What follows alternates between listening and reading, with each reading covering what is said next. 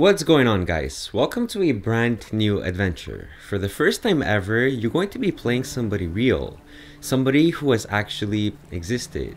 And you're gonna have to succeed in a very difficult quest. Your character is Enmerkar, a level 70 king priest from the Sumerian civilization. Let's now take a look at your stats. Of course, it should really be no surprise that your magic is maxed out. That covers the priest part of your class. But you're also a king, and to be a good king, you must have a lot of intelligence. Combine both, and you have a highly intellectual priest who's very knowledgeable in magic and religion, as well as in how to rule a kingdom. The setting for this whole adventure is ancient Mesopotamia. We're talking somewhere around the year 2900 BC. Now, to put this in perspective, that's like right about when the Egyptian civilization came to existence. There were no pyramids, no empires, and only but a few cities and villages scattered throughout the territory. This was right at the cradle of civilization. You're the king of one of history's earliest civilizations, but king isn't really the appropriate word because the concept of a kingdom or a king really did not exist back then. Instead, you can think of it more like a leader, and since in those times a life without God wasn't really something you would think about, the leaders were usually priests. Your civilization, Sumer, is arguably the very first one in the world, contested only by the Indus and maybe the Egyptians. It was in and around ancient Mesopotamia that we started seeing the very first urban centers around the year 4000 BC. But this was like very early in history, and most cities did not have more than 10,000 inhabitants. You're the leader of a city called Uruk, located right on the Euphrates River. At this current time, this was the biggest city in the entire world. Like your local census has estimated that there's about 50 to 80,000 people living in a small 6-kilometer squared walled village. It was also the same city that the famous Sumerian king Gilgamesh was going to rule in about 200 years. During that time, leadership was passed down from father to son, as was the case pretty much everywhere. You became the ruler when your father mysteriously vanished while on a trip to the sea somewhere in the west. People say that he was looking for something and never came back. Once it was clear that he wasn't gonna return, you ascended to the throne, so to speak, because it wasn't really a throne, and you became the ruler of Uruk. And then you dedicated the next years of your life to making it the biggest and most influential city in the ancient world. Because look, something was going on in the ancient world at the time, a sort of movement. We saw a large shift from agricultural villages to larger urban centers. That's what we call the creation of civilizations. And Uruk actually became the leading influence of that movement and was setting the example for other smaller villages. Now, of course, to support this movement, a lot of trade routes had to be set up. Trade supports growth, and without it, growth can't really happen. But since most of your neighboring cities were close by or further up one of the rivers in Mesopotamia, this wasn't such a hard thing to do. Being a priest, you spend a lot of your time in the main temple of the city, the temple that you yourself had commissioned for the goddess Inanna, one of the main deities of the Sumerian and later Babylonian religions. Offering a powerful deity a temple like this one was one of the best ways to assure your success and your prosperity.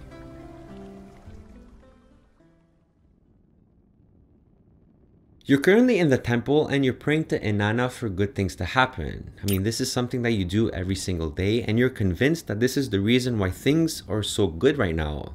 You've probably pleased her enough for her to bless you and your people for the many years to come.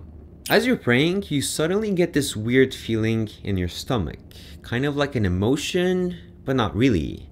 You feel something is calling you, trying to communicate. As you're trying to figure out what it is and what you're feeling, you find yourself unable to stand up and you fall to the floor. Your first thought is that you're dying, but this doesn't feel like death. In fact, this doesn't feel like anything you've ever felt before. And then you see something in the distance. A ship. There's water all around you, and there's that ship over there. It looks like one of your own trading ships. As you inspect the distant ship, your pain suddenly has gone, or at least you don't feel it anymore. But then you notice that there's a man on the ship. Just one man, all alone. He looks like a king priest. He sort of looks like you. As you're trying to figure out who this man is, he suddenly jumps into the water and vanishes from sight. You try to look for him, but there's nothing. He's gone. Then, as you're looking, you find yourself back in the temple on the floor where you fell down just a moment ago. Did you just have a vision? You ask yourself. Was one of your own trading ships? Was that what you were seeing? Who was that man? Like, he looked like a king priest. Was that you? And of course, why did he jump in the water? One of your high priests comes in and sees you on the floor. He heard a noise and thought something might have happened to you. Are you alright? He says. What's going on? You get up, come to your senses, and tell the man what you've just seen. As you're explaining, you notice that you have something on your hand, what looks to be some form of writing. But this wasn't hieroglyphs or anything like that, nothing you can truly understand, just a bunch of lines. As you notice it, the priest immediately speaks and says that your name is written on your hand. What? How does he know? You ask. How do I know what? The priest replies. What do you mean, what? You show him your hand and tell him, how does he know that this says your name? The priest doesn't seem to know what you're talking about. Did he just have some sort of vision as well? You really don't understand what's going on. But I mean, if this writing really has your name on it, then maybe it was you that you were seeing in the vision. You have, of course, many questions. Like, why were you on a boat in the middle of nowhere? And why did you jump? What happened next? You figure that the only real option that you have right now is to continue praying. I mean, since your vision happened as you were praying, you assume that this may have been a gift from Inanna, and maybe if you pray again, she'll give you another hint as to what you have to do, if anything at all. I mean, who knows what this whole thing is about? You dismiss the priest, and you start praying. As you're doing that, a young boy enters the temple and comes to see you. You look at him and notice that he's barely 10 years old. He looks poor, not a slave, but pretty close. How did he get in the temple? There's no way that this little kid could have slipped through the guards. Once you fully notice and acknowledge the boy, he looks at you and tells you that it's time. You have been given a second chance in this cycle. He tells you that there's a ship waiting for you on the river. Get on it and sail west. Don't stop until you get there. You'll know, he says. And then the boy just gets up and runs away outside the temple. You run after him only to find the guards at the entrance. You ask them about the boy, why they didn't stop him, and they reply that they didn't see any boy. Like, there's been nobody here but them. Okay, this is weird. Like, you just saw him and he definitely spoke to you. You go to the river that the boy told you to go to and you see a ship. A single ship at the docks. And it looks exactly like the ship that you saw in your vision. You ask the worker who the ship belongs to and how long it's been there for. He replies that he has absolutely no clue. There's no records of it coming here and there's no records of who it might belong to. Okay, that's also weird. But I mean, at least he sees it too, right? You take a moment to fully realize what's going on and what you're about to do. Are you seriously going to venture out into the west without any sort of clue as to where you're going or why you have to go there? But then again, how can you not? I mean, you clearly had the vision, the priest deciphered the writing on your hand, and this boy told you explicitly that you had to sail west. I mean, what if this has something to do with your father? After all, he sailed west before he disappeared. What if you could finally understand what happened to him? There's like no real choice here. You have to go. At this point, you decide to really keep quiet and not involve many people in this decision. You go back quickly to your temple, you get some essentials for your journey, head back to the docks, and you tell the dock worker that you're going west and that you're looking for something, and that you have to go alone. You then take one last look at your city, the magnificent city that you've just built, and then you get on the boat to start sailing.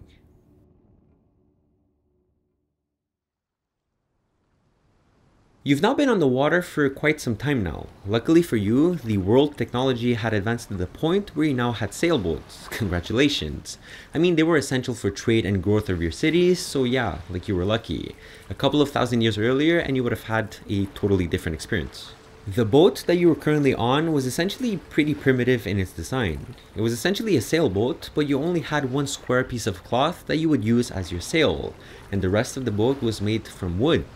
So you can kind of imagine the difficulties of using that as a means of transport. For one, you couldn't really change the direction of your sails. I mean, if the wind blew in the general direction that you wanted to go in, then things went well. If not, then things did not go so well and you literally had to wait until the wind changed direction. Not only that, but the quality of the boat itself wasn't necessarily the best either. I mean, does this really surprise you? This was the year 2900 BC.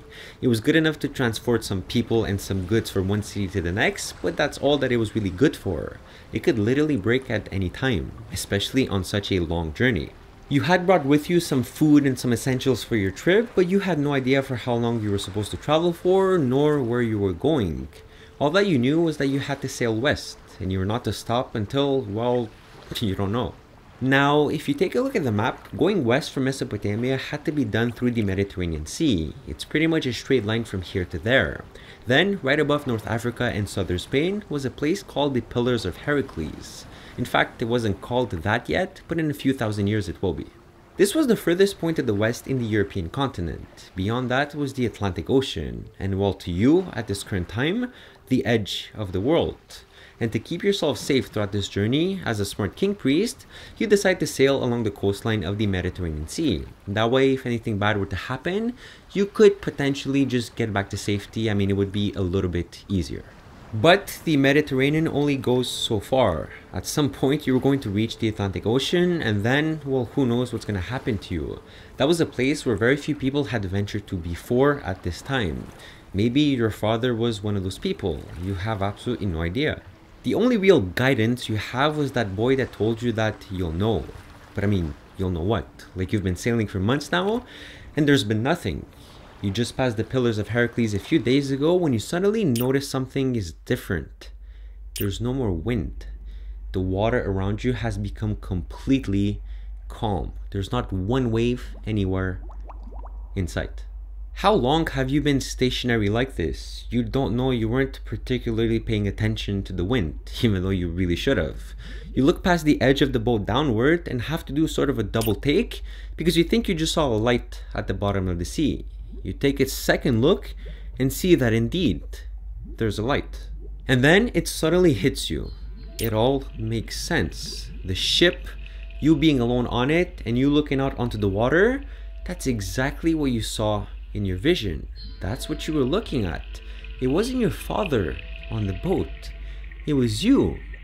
And then you remember what happened next. You jumped. You look around you, you look down at the light and think to yourself, am I really going to do this? I guess so. You muster up the courage and you dive straight in. As soon as you touch the water, it pulls you down with tremendous force and you start to panic. But not for long because you realize that you're able to breathe. I mean, you're underwater, but you're able to breathe normally. You're still being pulled down very fast, though. As you're sinking, the light above you from the sun is disappearing very fast, while the light below you is increasing in intensity. You're going towards something very big. Finally, you reach the bottom, the ocean floor. You have no idea how deep you are, but you know that you're very far away from home. How are you ever going to get back? There's nothing around you but a simple gate. A gate made of gold, and it's shining bright. This was the light that you were seeing, and it looks like it's guarding something. As you approach the gate, you see what appears to be a massive entrance that's locked. You can't tell what's behind the entrance, but you see an inscription right on the gate. It's written in a weird form of writing, the same one that's on your hand right now. Well, that was on your hand because it's now gone.